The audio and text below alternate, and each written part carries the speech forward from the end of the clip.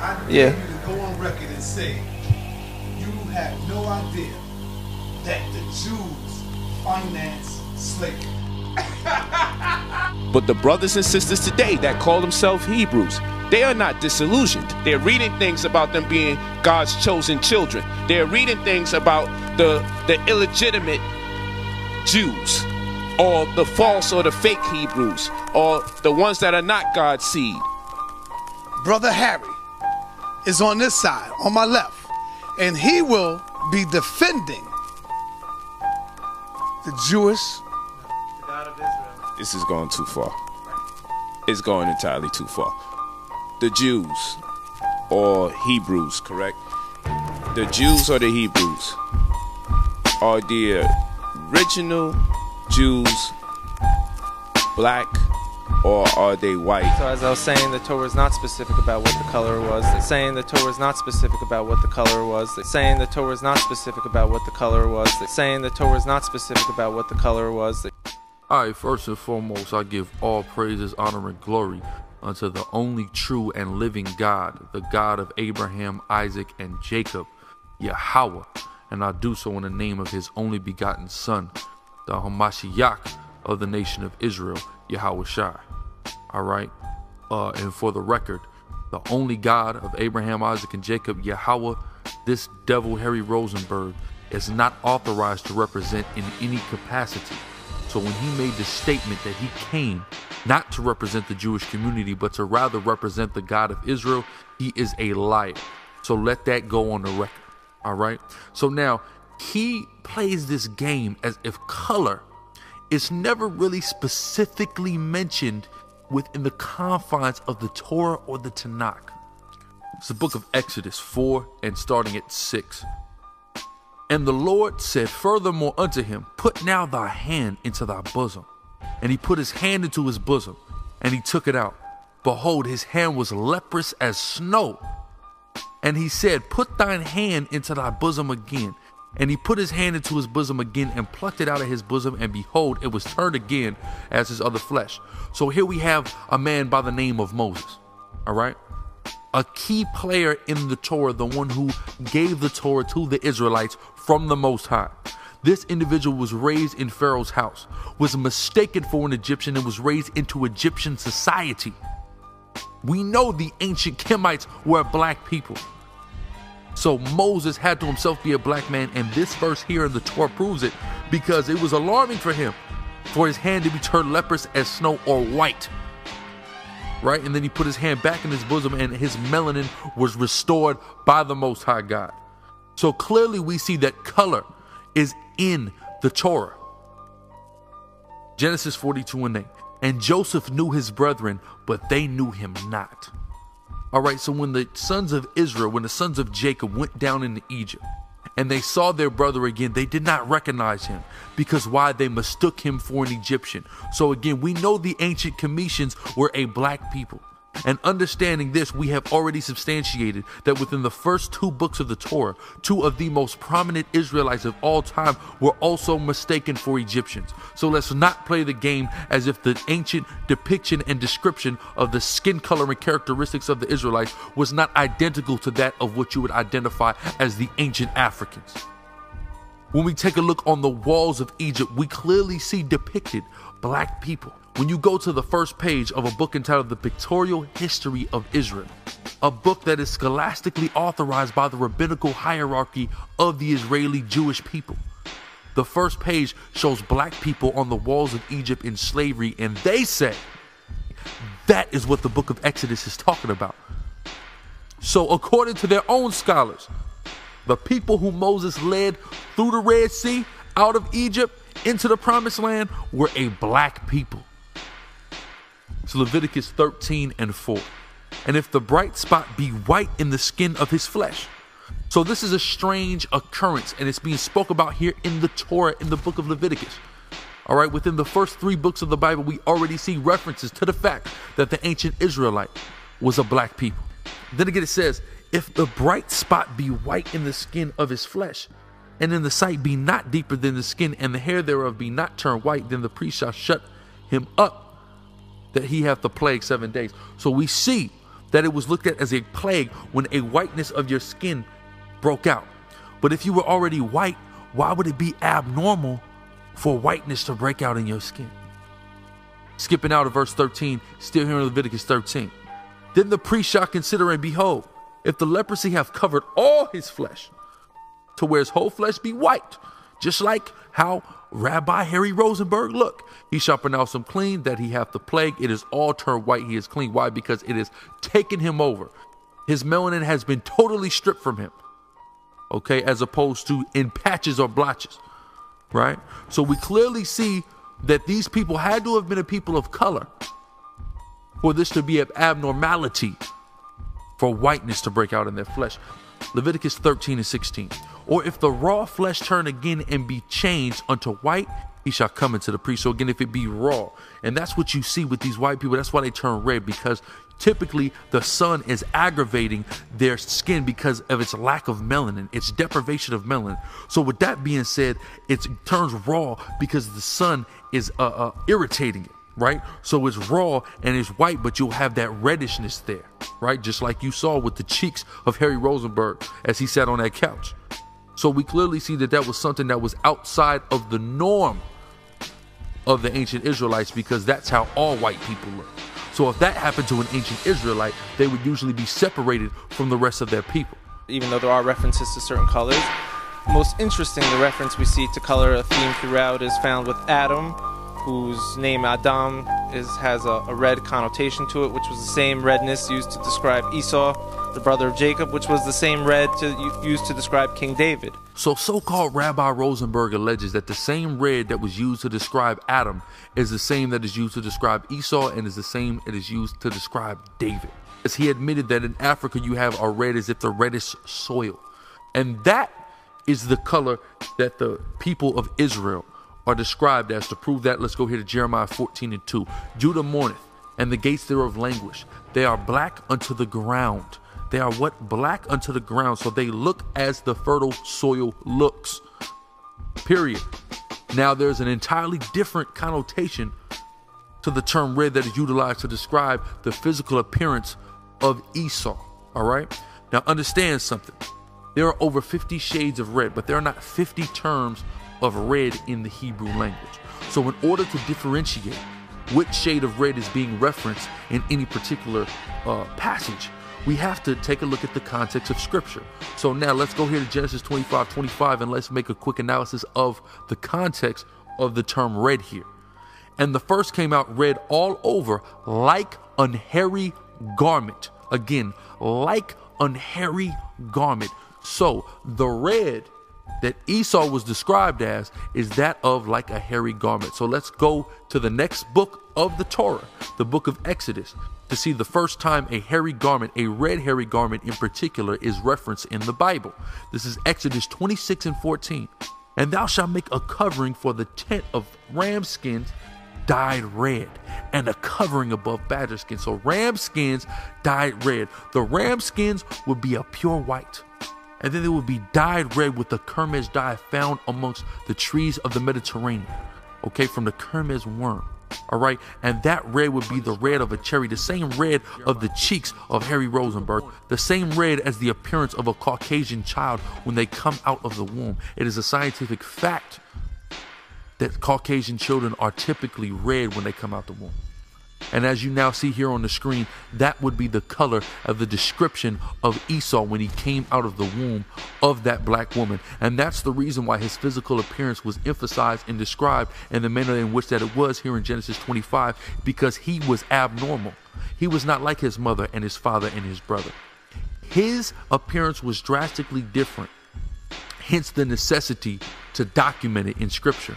So we can have this now, so we can identify who the people of the Lord's curse is, who the Edomite is, who the people the Most High hated, who our adversary is. You know, now I know there's different shades of red. I'm a pale pink red, as your community would call it, but there's also from Africa, there's a dark soil red, and there's different shades of red. So for me, I think it's on purpose that the Torah doesn't stress what color the people of Israel were. We can assume, though, based on, you know, the time, the location back then, people of Israel were dark-skinned. I don't know if I'm in error. I want to ask you, is this true? Does God have an elite group of people or a chosen group of people, namely Israel, or is everybody just on equal playing field there? It's a great question. So when referring to chosen and not chosen or cursed, that's really up to us, because being an Israelite or being part of the people of Israel is not an exclusive club. It was open source for people back then were able to join into it. As it says, you know, if you want to subscribe to the wisdom of Israel, you can be considered an Israelite and be included in this thing we call chosen. Well, the people of Israel started with a bloodline, but the scriptures are very clear that people can join the house of God and graft themselves in. There's no question about that. Man, Harry, I don't want to be too hard on you, because I want you to come to the debate. I don't want you to run. We want to hear the truth. And right now, I think you're lying. I'm not going to say I think. I'm going to say you're lying, because we know what's going on. I want to ask you this question, Harry. Talk about the chosen people of God. Who do you say is the chosen people of God? Keep it real. Let's not play games here, because we've been hearing the Jews for decades saying how they are the chosen people of God. We respect a man's honesty. You're not gonna hurt our feelings.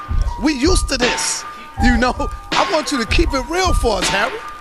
Who you consider to be the chosen people of God? But the chosen people is not a race, is not a color, it's not someone that comes from a specific region. It is someone who identifies with a certain ideology that comes from the teachings of Moses on the mountain.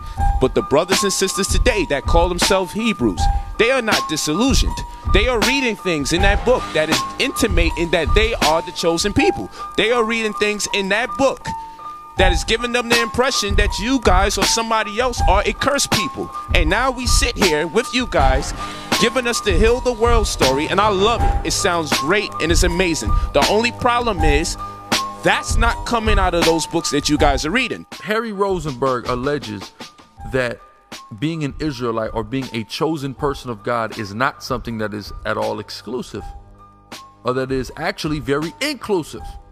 Well, let's see what the Bible has to say about that. Let's see what the Torah and the Tanakh say about that. And let's see if his ideals are not contradictory of what the book he allegedly subscribes to said. This is the book of Deuteronomy 7:6. For thou art an holy people unto the Lord thy God. The Lord thy God hath chosen thee to be a special people unto himself above all people that are upon the face of the earth. So above all people has the blood lineage of the nation of Israel been chosen by God to be special unto himself, to be holy. The term holy means separate, and he knows that. But he's going to sit on that couch and he's going to play a game as if the book that he subscribes to substantiates the ideals that he purports. That is a goddamn lie. All right. But hey, it's all right, because the brothers who was in that room, Polite and Sonetta, they knew he was full of it, because they see us Hebrew Israelites on the streets and they know the scriptures that we read, and they know what them scriptures say, and they know them scriptures totally go against what he's talking about.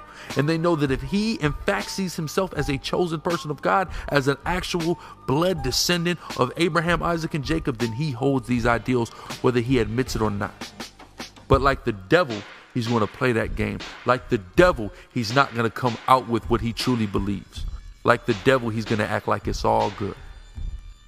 Leviticus 20:26. And ye shall be holy unto me, for I the Lord am holy. Again, holy means separate, and have severed you or cut you from other people, that ye should be mine. We have been severed from all the rest of the people of this earth. So yes, Israel is exclusive, and it does pertain to one's bloodline. To prove that it pertains to a bloodline, a lineage, a progeny, let's go now back to the book of Deuteronomy. Let's go to the 1st chapter and the 8th verse. Behold, I have set the land before you. Go in and possess the land which the Lord sware unto your fathers, Abraham, Isaac, and Jacob, to give them and to their seed after them. Not to anybody that tries to cleave unto their seed. It says to give to their seed. Your seed is your semen. If you did not get shot out of the testicles of Abraham, Isaac, and Jacob, you are not of the chosen according to Torah. Do not let this devil bamboozle you. Let's go now to the Tanakh, Isaiah 41:8. But thou, Israel, art my servant, Jacob, whom I have chosen, the seed of Abraham, my friend. So the chosen in the Tanakh says the seed of Abraham, my friend. That's who the chosen is. So when the brother Rich asked, well, wait, it's not a bloodline. You said, well, initially it was a bloodline, but it ultimately was open to everybody, which is nothing but Christian rhetoric. I thought you was a Jew.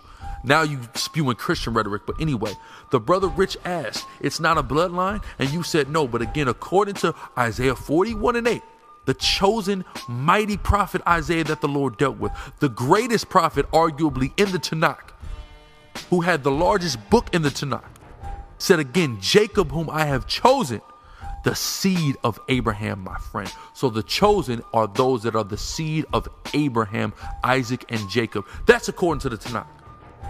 So you may have some type of other idea, or you may be telling us that you have this other idea and not even generally have it.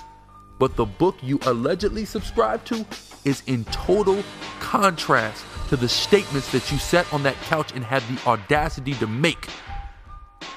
Still in the book of Isaiah, in the 65th chapter and the 9th verse. And I will bring forth a seed out of Jacob, and out of Judah an inheritor of my mountains. And mine elect shall inherit it, and my servant shall dwell there. We already have it substantiated in Isaiah 41:8 that the servants of God are the Israelites. Right? So again, it says he will bring forth out of the seed of Jacob an inheritor, and his elect or his chosen shall dwell there. Not anybody else, but the seed of Jacob. So now, with that in mind, let's go now to Psalms 147 and the 19th verse. He sheweth his word unto Jacob, his statutes and his judgments unto Israel. So the word of God that you allege that any people on the earth could subscribe to, the Bible says the truth and the understanding of these words have only been revealed unto Jacob, okay, and unto Israel, which you are not of, hence why you do not clearly have an understanding of Torah or Tanakh. Verse 20. He have not dealt so with any nation. So there is no other group of people on the planet earth that the Lord has dealt with outside of the seed of Abraham, Isaac, and Jacob, period. And as for his judgments, they have not known them. Praise ye the Lord Yahweh. So these other people, according to Psalms 147, have no idea about the truth of the judgments of the Most High. So then how can they cleave unto and follow the doctrine of the judgments that was passed down from Moses? How can they possibly do that if they have not known them, according to the Bible, and God have not dealt with them? You see how much of a devil this man is to sit on that couch and make the claims that he made, which are totally against Torah. He's talking about people can graft in. Again, that's Christianity. He's basically saying you can make yourself chosen. How can you make yourself chosen? What's so special about being chosen if everybody can elect to be chosen? No, what makes it special is the fact that you were chosen. That takes away from what it truly means to be chosen. The definition of the word chosen is having been selected as the best or most appropriate. So how do you select yourself now? He's basically saying you can select yourself. See, this is a goddamn lie, man. All right? This is a goddamn lie. And that's why we call the white man the devil, because he is a deceiver. That's all that word means, is a deceiver. And that's what he sat on that couch and did. He tried to deceive the masses of our people. But outside of Zionist Lex, we not falling for it, my man. And I know my brothers in the community are not tripping. They are reading things about people being cursed. They're reading things about them being God's chosen children. They're reading things about who they can have sex with and who they cannot have sex with. They're reading things about the illegitimate Jews, or the false or the fake Hebrews, or the ones that are not God's seed, and how to deal with them. They are not making these things up. My brothers, who I don't oftentimes agree with about certain things, but I'm not going to sit here and act like the brothers in the community that say they are Hebrews just made all this shit up, and you guys got the real perspective, because then what was they reading this whole time? And don't tell me that they are disillusioned. Don't tell me they're not reading about chosen people and cursed seeds, but now you come here and no one's cursed, and it doesn't even make a reference to blood. There's no bloodline. There's no lineage. All of that is moot. It's null and void. We're all a human family. Hell no, it doesn't say that in that book. So this is a lie. This is where the problem is. So it's not so much that he's coming with a doctrine of peace and love. I don't have a problem with that. It's the fact that he says he's a Jew. It's the fact that he says he makes subscriptions to the Torah. And since he's saying that, the things that he's saying is contradicting the things that are going on within that book. Maybe you don't get this part. This is the part that you got to get. A great deal of the confusion coming in the community is coming out of the religious belief system that you guys subscribe to. Now you get on camera and you are totally oblivious to the sectarian aspect of it, the totalitarian aspect of it, the racial aspect of the doctrine, the cursing of the God, the putting one group of people over another people, and now you sit here and you smile in our faces. You actually are smiling. You are looking like you are in awe, or like you are flabbergasted, like where's this guy coming from and getting this information? We are not crazy. Hey, yo, for the Hebrews that's out there, man, I want y'all to load up that chat room of all the verses where you guys are the chosen people of Israel. Because for some reason, these guys don't know nothing about that. They never heard of that. This shit is the biggest conspiracy I've ever seen in my life. I've ever heard in my life. I've never seen people subscribe to the Torah totally oblivious to the chosen people of Israel. I've never seen this a day in my life. You guys are amazing for that. So any curse that hits someone is a self-manifested curse, I believe. So every curse is self-manifested. You know what that is? That is a deflection of blame for the countless atrocities and crimes committed by his ancestors upon our people. Saying it's a self-manifested curse. Okay? That's probably the same excuse they use to murder Palestinians. It's the same excuse. It's what all these devils do.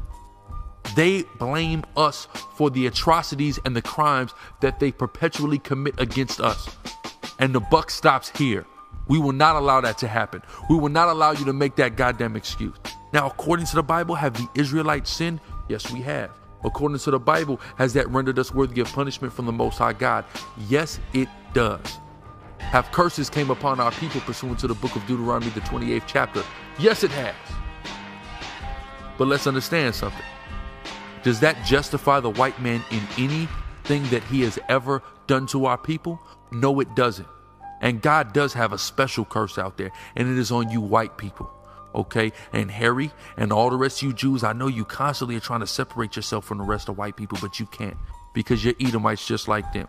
Just because you're from the tribe of Amalek, unlike them, that doesn't change the fact that you are the Edomite and the devil that the Bible speaks of, just like the rest of your Caucasoid brethren. So let's go to the book of Ezekiel and let's see what the prophet Ezekiel said about the white man and about the punishment that he will receive for everything that he has done to the Black, Hispanic, and Native Indian, including the theft of our identity as the Israelites of the Bible. Ezekiel 35, starting in verse 5. Because thou hast had a perpetual hatred and has shed the blood of the children of Israel by the force of the sword in the time of their calamity, in the time when their iniquity had an end. Therefore, as I live, saith the Lord Yahweh, the Most High swears by himself. What does he say? I will prepare thee unto blood, and blood shall pursue thee. So if thou hast not hated blood, even blood shall pursue thee. So God has guaranteed that blood shall pursue you, meaning you will shed blood for all the blood of the Black, Hispanic, and Native Indian that you shed. And that includes you, Jew boy. That includes you. That includes your Rozenbergs, your Gettysburgs, your Rothschilds, your Steins, all of them. Because they all had a part in the slavery and in the murder and in the oppression of the Black, Hispanic, and Native Indian. Verse 7. Thus will I make Mount Seir, which is the capital of Edom. And it's funny because Seir in the Hebrew has a few meanings, one of which is devil and the other is hairy. Isn't that a coincidence? But anyway, thus will I make Mount Seir most desolate, and cut off from it him that passeth out and him that returneth. So the Lord is going to judge you people for everything that you have done to us. Talking about a self-manifested curse as if that somehow acquits you and your ancestors and the crimes that you've committed. I have love for all humans. So your community, I love them because they're humans. And so when you speak about the white man and the black man, you know, maybe I'm outside of that because I have no hate for anyone. Secondly is, you know, I don't want to play the comparing, contrasting game, who suffered more, who didn't suffer more. But I would like to say, you know, you're complaining about the white man. My family was in Europe for perhaps 1,500 plus years. and we spoke about it on the radio interview that day. We had a horrible experience there of being raped, our houses burnt down, we weren't allowed to own land, getting arrested for nothing. So I totally understand European brutality because my family's dealing with the trauma of that as well. But like I said, I'm not here to compare and contrast who suffered more, but I will tell you why I... Oh, okay, we could have that competition one day, you know, who's to put it all on paper. Right, I mean, yeah, right, okay.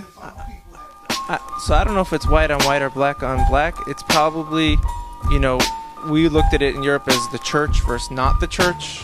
I find it funny that you think you're outside of the racial divide between black and white and the race war that has been waged upon especially black people on every level fathomable, okay? And now you want to talk about, I don't want to play the game of comparing and contrasting who went through a worse oppression and your family was brutalized in Europe. I find it funny. How did Jewish people manage to invent the banking system in Europe that has now conquered the entire planet Earth, established the International Monetary Fund? You know, all these international banks have been established by Jewish people going back to the 14, 15, 1600s. I find it funny that under such harsh and stiff oppression, y'all was able to do that. Y'all was able to rob the fortunes of all the royal families of the planet Earth. I find it funny y'all were able to do that under oppression. We sure as hell can't do anything remotely that substantial during our oppression. But y'all were just so oppressed under the European. Man, get the hell out of here, man. That's what you call diverting and deflecting blame that lies upon you. You're nothing but a criminal who has been captured and is now being questioned and examined, and an inquisition is being made upon the crimes that you and your cohorts, being your ancestors and your fellow Caucasian brethren, have made. And all you're doing is trying to blame somebody else and let somebody else go down for the crime that you also partook in. Whether you be an accessory after the fact, whether you be a co-conspirator, whatever, you are guilty. Stop running from it. But I would like to say I believe in purpose, you know, and if the African-American human family was brought from Africa to America in the worst conditions ever, which I believe needs to be addressed and needs to be meditated on every day by everyone in this country, what happened and who benefited off of it, who prospered off of it, and how to fix that. I have my own thoughts on that, but yeah, I do believe there's purpose for it. And imagine if the African American was never taken from Africa to America, and a bunch of Europeans came here and created evil doctrines, and you know went on for their global, global conquest. There may have been no checks and balance system in this country. Now that you do find yourself here and your community spread through every city in this country, imagine what would happen if you unified and you had a voice and a power. What would happen to the justice system in the world? You could bring great things to everyone. So maybe there's purpose that you're here. We don't really have room for imagination because we're dealing with the reality that every time we have tried to unify, the white man, the white race, his institution and his systems have made sure that they've murdered our race. They murdered our leaders. It's very convenient that when we go into the Torah, you say the Torah doesn't specifically identify with race. It's very convenient when we talk to you about oppression, you don't want to identify specifically with race. You want to talk about institutions, but not the people that erected the institutions. You see how sly this devil is? See, he wants us now to view slavery from the perspective that it's a glass half full now. As if, you know what, this all happened, but it happened so we can bring justice in the world, and we can right the wrongs, and we can live together in total peace and harmony under a rainbow coalition. We are the world, everybody joining in hand. That's the devil right there. See, in order to pacify any anger that we as a people would reasonably have towards his people, he comes with this soft-spokenness, and he comes with this ideology that our slavery was a glass half full so we can right the wrongs, that the church, the oppressive church that has forced everybody into Christianity, right? We got to blame them. You're the devil just like them, okay? Let's go to the book of Proverbs 21 and 14, because we are not ignorant of Satan's devices, as it says in the New Testament. And this is just one of the devices of Satan. It's Proverbs 21 and 14. A gift in secret pacifieth anger, and a reward in the bosom strong wrath. So all he is trying to do is give us gifts by telling us things that sound pleasant to our ears, or alleging that he's coming to help, or alleging that he wants to be equal with us, or he's tired of the fact that he ain't getting the same benefits as certain of his Jewish brethren. So he said, you know what? They got me at the bottom of Jewish society. I'm not really benefiting like the rest of them. So you know what? I'm going to go appeal to the black man to try to pacify his anger, to try to join up with him so we could disperse the wealth a little bit more. So I can get it too, because I am not getting mistreated by my own people.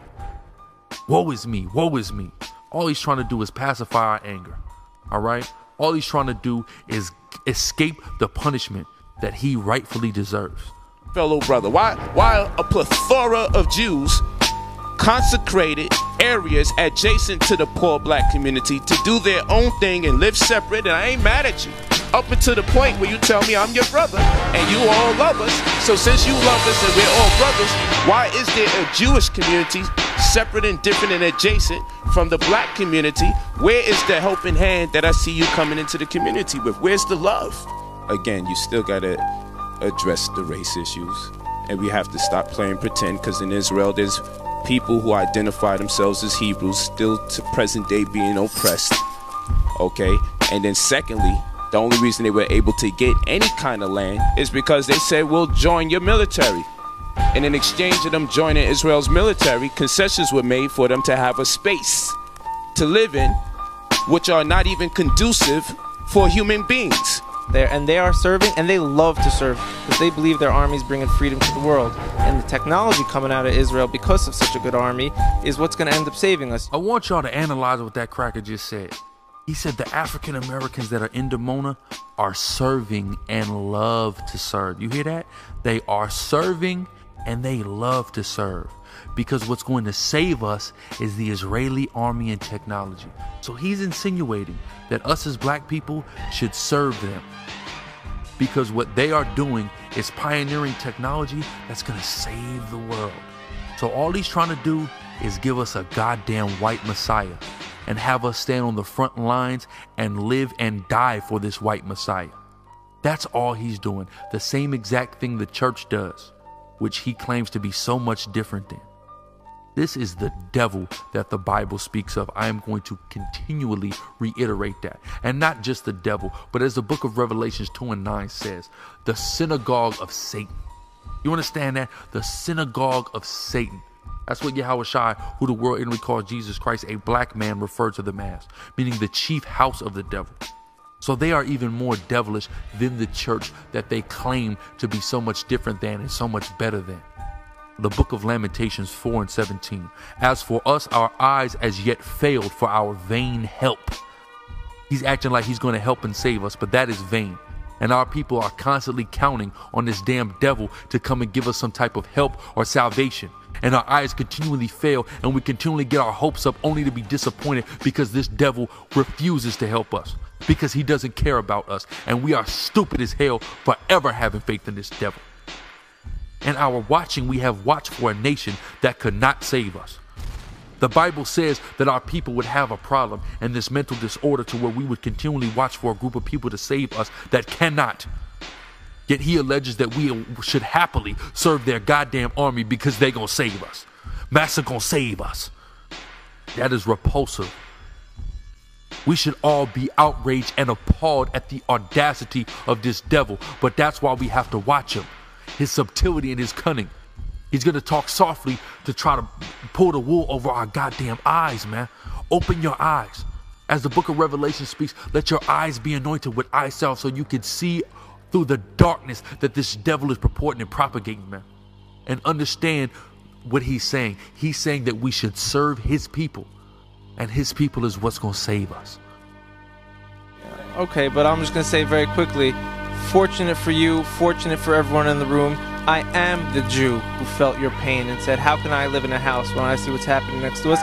And I am the Jew who has a plan, and I've taken actions, and I'm going to present it. So wait a minute. Fortunately, it's a fortune to us that there's one Jew in Harry Rozenberg who took a look at our pain and said, you know what? There's something wrong with that. I want to do something about that. I want to help those people. You see that white messiah complex that he has? Fortunately for us, it's good for us. We should worship his God and praise his God, which is not the God of Israel, for the record. Okay, the Jews, the rabbis have already went on record on several occasions and said that their God is Satan. But anyway, But he is basically insinuating that we should serve his God because he's the Jew that has compassion on us. He's the Jew that wants to help us. So we should just embrace this Jew and we should just conform to his Judaic religion, which is against the Torah. And we should serve him and serve his people. You see that white Messiah complex? But that's what the church did. But the church is so wicked. You're the same as the goddamn church. The same as your demonic devil Edomite brethren. You may fulfill that biblical prophecy, right? Deuteronomy 28:68, getting brought on ships, right? Very, very, very amazing. It all lines up. It's beautiful. That doesn't mean that other people around the world also aren't part of the house of Israel, as the verses say. So I feel when I'm speaking to the African-American Israelite, they're kind of saying, we are the chosen people, but that implies that no one else is. In the words of Jay Electronica, who happens to be in a relationship with a Jewish girl, a Rothschild at that. The synagogue of Satan want to keep us confused. That's how we lose. And that's all this devil has attempted to infiltrate our community and do. Keep us confused so we lose, especially because he sees the Hebrew Israelites through the spirit and power of Yahweh by Shema Mashiach Yahushua, reaching the heights that we are.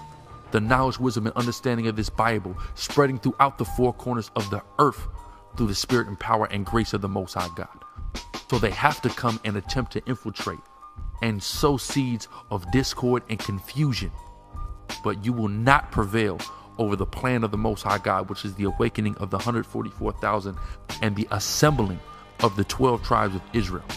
That's the problem we talk about. So if you love us so much, render back onto the people that which was taken. That's all we saying.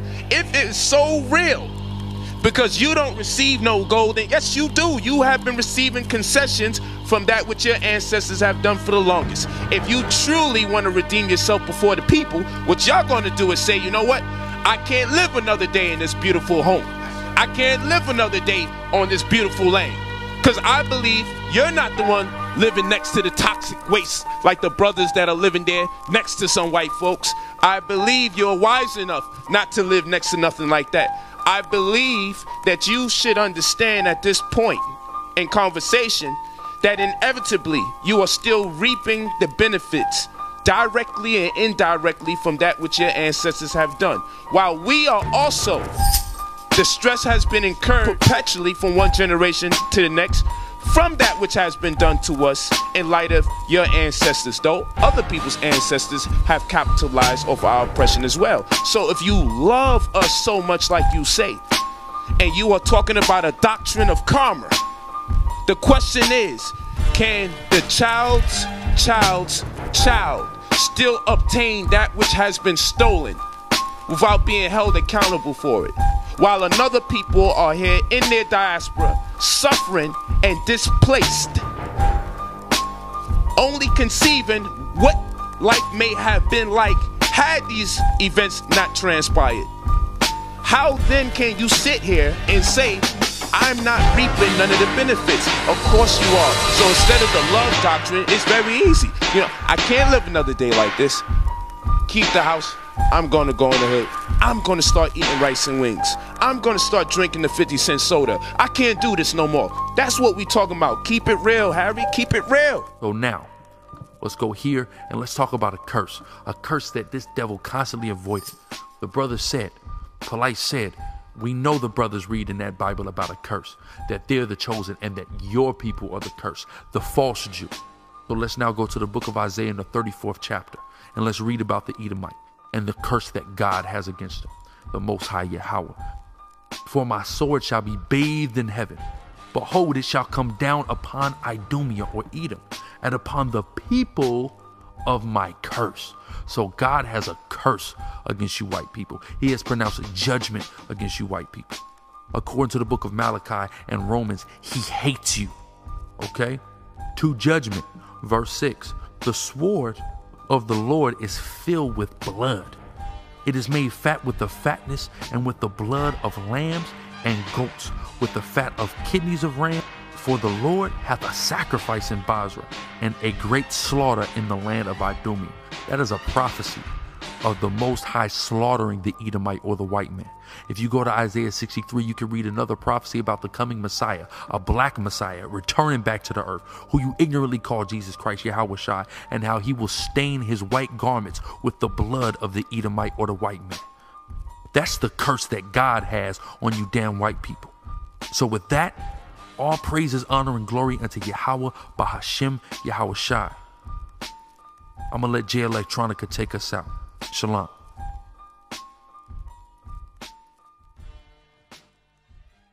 Instead of sniffing lines, popping thongs in Ibiza, either. Nigga, are we not thy brother's keeper?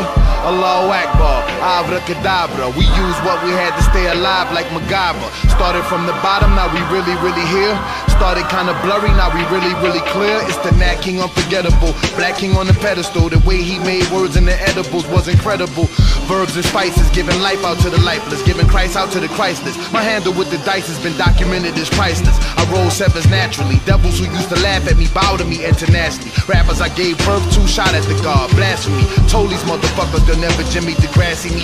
This goes out to those that choose to use disrespectful views on original Jews. The chosen people of God getting slandered and abused in the streets and the news by the seed of Yakub. The synagogues of Satan wanna keep us confused, that's how we lose.